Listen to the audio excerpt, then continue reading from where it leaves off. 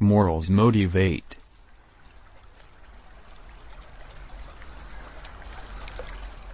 Baby camel and mother. A mother and a baby camel were lying around, and suddenly the baby camel asked, "Mother, may I ask you some questions?" Mother said, "Sure." "Why, son? Is there something bothering you?" Baby said, "Why do camels have humps?" Mother said, "Well, son, we are desert animals. We need the humps to store water, and we are known to survive without water."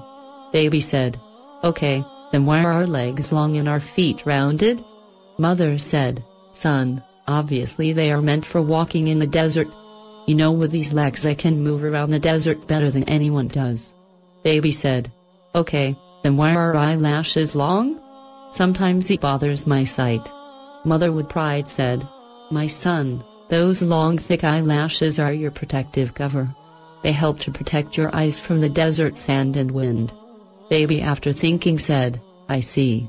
So the hump is to store water when we are in the desert, the legs are for walking through the desert, and these eyelashes protect my eyes from the desert. Then what in God's name are we doing here in the zoo?"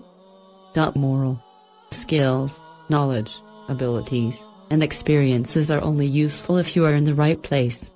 The credit of the story goes to moralstories.org. Subscribe to our channel if you want more inspiring stories like this. Thanks for watching.